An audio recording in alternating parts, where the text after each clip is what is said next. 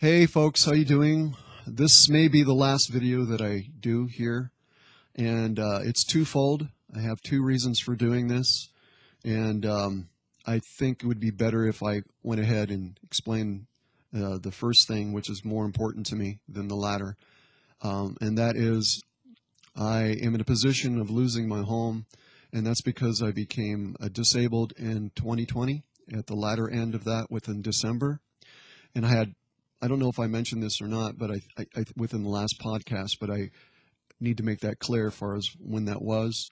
And it was when a couple weeks or soon after I did the video for the introduction to the Anahazi language, and within that I also had the vow of Heba deity, okay, deity planes is what that's referring to.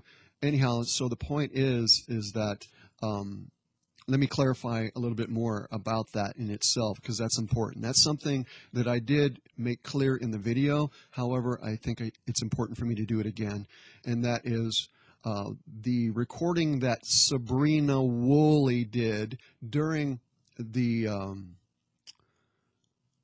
the early chaos or chelantic morphogenic science workshops weren't really recorded very well. For a very long time, actually, it began to improve here and there, but especially the earlier stuff.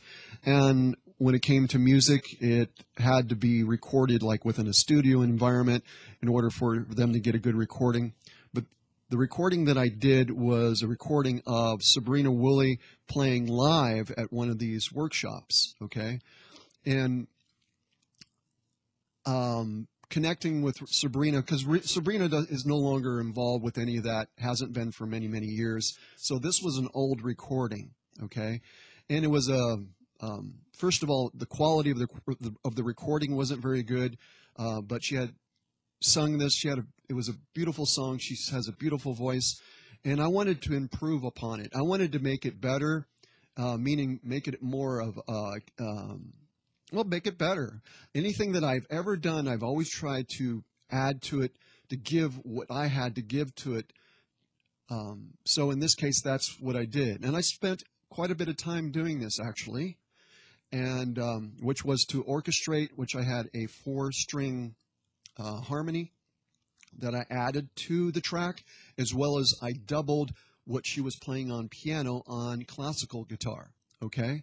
The recording that I did wasn't all that good because the original recording was, you can't really polish bad recording. It is what it is, and you can try to fix it up, but it is what it is, all right? So I did what I could, and it was the best that I could at the time, all right? Simple as that. All right, so I became bedridden, well, not bedridden, but disabled, because I've been, goodness gracious, I can't even speak. I have been bedridden twice in my life. When I was 33 years old and when I was 50 in 2010. And it had to do with the same conditions that I've dealt with from early on in my life. When I was 6 months old, my brother can attest to this, because when I brought this to his attention because of me being disabled of that late part of 2020, he said that he's seen this happen. He was old enough to be able to see it happen. I was 6 months, I was in the crib, and the door was open, and I crawled out, and I landed on my head, and it created upper cervical instability. After that, years after that, it was a process, because I ended up injuring myself like 7 times. I got hit in the head with a stool by a young child. It was a very heavy stool, and that would really, really jack me up. And there were several other instances where I had head and neck injury. This compounded it. And when I was 60 years old in 2020, it all went south. And if you listen to the latest podcast, you'll hear where it led me. I mean, far as the condition of what was happening with that. And yes, there was suicide involved, because I couldn't handle the suffering. It was so intense. And don't judge anything, folks, because you don't know unless you've been there. And I'm a very strong person, mentally, all around. I'm very tenacious. Otherwise, I wouldn't have been doing what I've been doing over this last year while I was suffering for your benefit. That's right. The videos and everything I've been doing, you don't notice it. You can't tell in my voice because I didn't want anybody to hear or see it. And why did I do that? I didn't want attention directed towards me. So don't think you know. Either you know or you don't. Okay? I just want to make that clear. And out of my suffering, I was still looking to help others. So, I've come to the place right now at where I'm at, and I'm going to lose my home because I haven't been able to. I lost everything. I lost all momentum. I don't my vehicle, my car, the license has been suspended because I can't pay insurance on it because I can't afford to.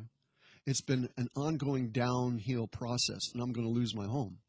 So I have to make preparations to be able to sell it, and I just need to be able to pay rent long enough so that I can be able to sell it so I don't lose anything anymore, if that can be possible. In the meantime, I've been dealing with trying to bring healing to myself. It's been extremely difficult beyond words, and I choose my words correctly. It's been difficult beyond words. There's no way for me to explain this to you other than the way I just now put it. You don't know until you know, okay? So that being said, the very video that I'm talking about, people, when things start getting popular online, people take things. They steal things from one another. They don't have a right to do that. The basic etiquette is not to do that. You get permission. That's what you do. If you notice within my videos, I always refer to the source of where I'm getting this information from, if it's through another source. If it's through me, I have no need to do that because it's coming through me. But when it comes to other people's work or the resource that I'm taking it from or I'm using, I make sure that I bring that up to attention, and that's the reason why I created the Freedom Teachings group, so people can go there and study and they can learn and all that, and it'd be a support group for one another. It was about community for me. It's always been about community. I spent 27 years in Christianity.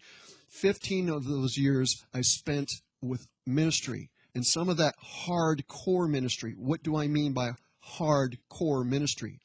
Spiritual warfare, direct encounters with other beings and being attacked and dealing with things on levels that's very difficult to explain. And certainly this is not the place or time for me to try to do that. The point is that I've given a great deal of my life towards the idea of hopefully trying to create community where there's an accountability towards one another. For we are our brother and sister's keeper, only if we acknowledge one another truly in that proper context. But that's something I have yet to see. I've experienced it once in my life for a year, but I've yet to see it afterwards, and I've been trying to create some kind of momentum so that that could take place. And I know that's not something that you force anybody to do. They have to come in voluntarily and see the truth of it. And that's the way that I've approached it. I've opened things up so people can come in and truly co-create. And very, very few, a very small percentage, I would say probably 2% over 12 years, have actually done that. 2% after 12 years here online. I've had this channel for 12 years. And I have less than 4,000 subscribers. Not that that's important. What's important to me is those who actually do something. And that was the whole reason. That's the reason why my channel is not monetized. I look at two different aspects of individuations here on this planet, how people are. There's people that follow, and then there's people that create. And one of those people are uncommon, and the other is common. What I'm referring to is the uncommon man and woman. The uncommon man and woman means what they say and says what they mean. They act on the very convictions that they have. They don't need to preach it. They are more interested in demonstrating it. And I'm thankful for those who have demonstrated it, which are the uncommon, which are far and few and in between. There's a reason why I've been posting within my description a link to my website, which allows you to donate. And for those who have contributed to that, which is very few, but thank you very, very much. I greatly appreciate you, and I'm thankful. I can see your heart. I know your motivation behind what you do, and you're genuine. For those genuine people, I don't have really true words to express how I feel other than to say, I'm grateful. I'm grateful to see you doing this, regardless if it's to me, just in general.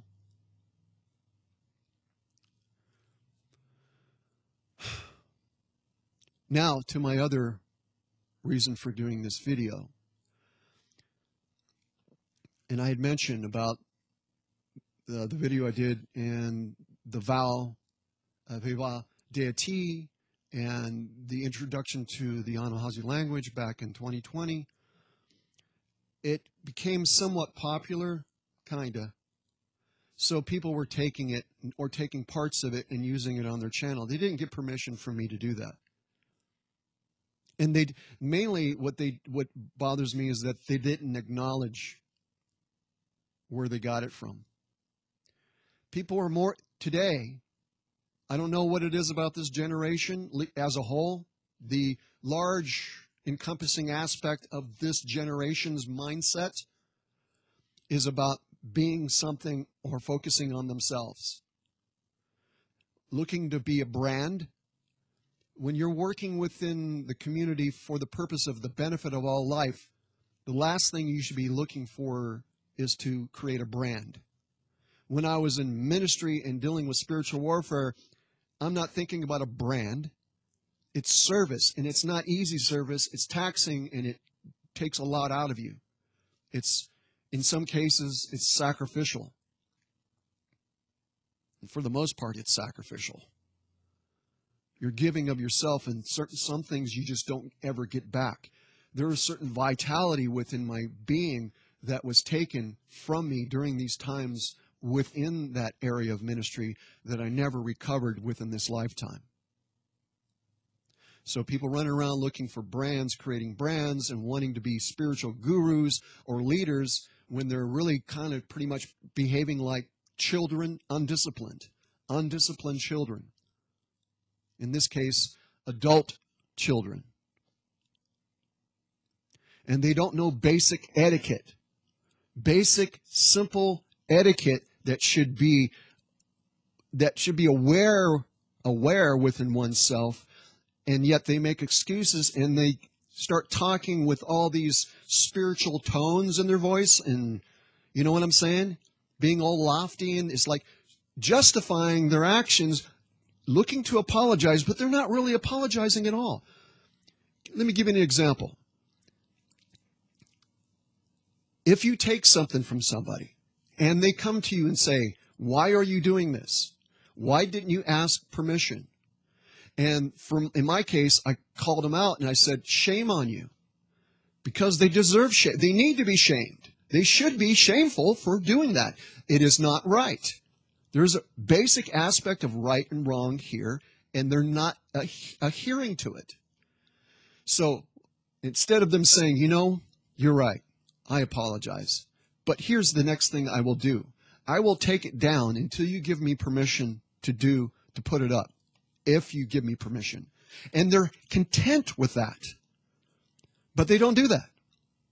Now, if they asked me to do that, if they said that, I would say, no, you don't need to take it down. But remember, next thing I would say is, next time, remember, always get permission and give respect to those who've done the work. I said, it's important to highly esteem others. If you truly respect other life and you're so-called walking in the spiritual walk, whatever that means, you're going to do these basic things because innately within you, that is a given. But there seems to be this exclusion from these basic principles of behavior, basic etiquette, and I just don't get it. As I probably already mentioned, this is probably going to be the last video that I do because of my situation economically and everything here. So I wanted to be really clear about this. So I commented, normally I've seen this before when people would take things and I just ignore it. But at this stage in my life, I couldn't ignore it. I left the Freedom Teachings group. I left Facebook. I'm leaving it all because I'm tired of it being fake, because everything is being fake. There's people grandstanding and pretending to be something, and then you have a bunch of people who follow those things, and then when someone comes along, such as myself, and points out the fallacy in what they're doing, looking to admonish that and correct that, they're not open for correction, but they're open to come at me and call me dark. You're dark. Really? No, I'm not. There's a difference between being a child and undisciplined and those who have walked the walk and have reached a state of maturity. And those people, such as myself, I'm 61 in the body. I'm an elder to most of these people, but I do not get the respect as an elder. And therefore, if they're not going to respect me because they don't know anything about me, they're not going to respect anybody else either. They're on a mission for their own purposes. And that's not service. That's self-absorbed. And what comes with that is a lack of wisdom. If you can't show basic etiquette principles through character in your life, you need to step down and learn them first. Because you're just going to lead people and condone the wrong behavior. And if anybody's wondering why things haven't really changed here, that's one of the reasons why. Do you follow? I hope so. Anyhow, so that being said, I think I'm done. I don't know when I'm coming back to this channel, if I do at all. I would like to keep this channel going, but only if it's going to be beneficial in this respect. As long as there's community going to be created. I walked away from the Freedom Teachings group. I stepped away from Facebook, and I'm stepping away from everything for a lot of different reasons, which I had already mentioned.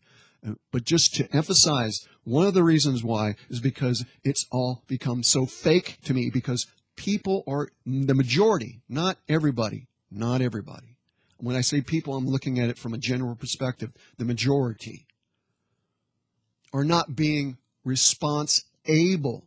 They're not being of true accountability. They're not so-called what they think to believe to be walking the walk. They're not. What they're perceiving as dark is things that are in opposition to the things that they want. They have not the knowledge, nor do they have the understanding. They don't know basic things. And this is what I'm dealing with and contending with, and I don't want to participate anymore. I've given too much of my life to this to continue with this. The only way that I'm going to continue doing what I'm doing here, if I actually see a few people stand up and say, I want to be part of a community that really matters, and be of accountability to one another, be available to one another. If you say you're going to do something, do it. Let your yes be yes, and let your no be no. It is really that simple. Choose yes or choose no. So, you know how to contact me if you desire to help me out, because it's much needed. You know where to go. You can go to the description of any of the videos on my channel here, because I placed it in every single video. I removed everything else that was there before and put that link for my website for a donation, because that's what I require from me. I'm in that place. I'm going to lose my home. I've already lost my car, and I don't want to end up out on the street because I won't last there. We are our brothers and sisters' keeper, are we not? Thank you.